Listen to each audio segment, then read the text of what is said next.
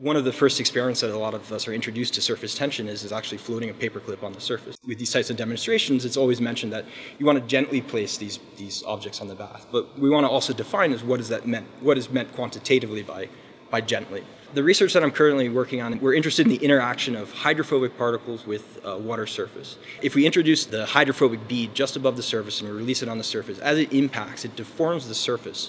And even if the bead is heavier than the surface, it won't necessarily penetrate through, but because of the surface tension effect, it can actually rebound completely off the surface.